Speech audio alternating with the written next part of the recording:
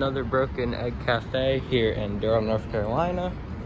This place has been closed for, I don't know, I'll say a few years, 1 or 2. Pretty small shop. It was pretty endorsed by Duke University. Probably can't hear me because I have a mask on, as you can see. Put your mask on, people. Oh, it's actually bigger. I'm stupid. I'll look around and show you guys what's up. There's the door. There's another door right there.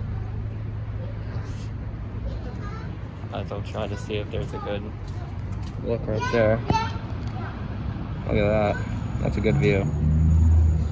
There's a little like door stopper. Oh my god, that's not a door stopper. That's a bell.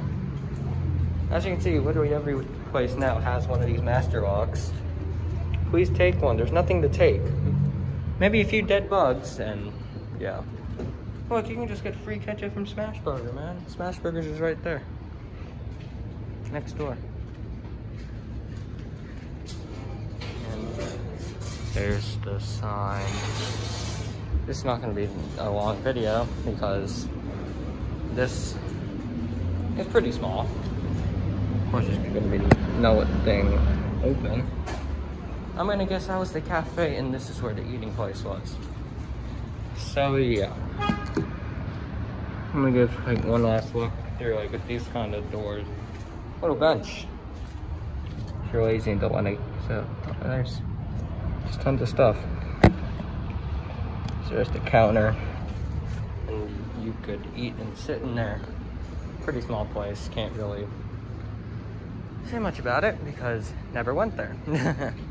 Oh, the abandoned TGI Fridays got repurposed into a stir fry. Have no clue what that is or what is it supposed to be.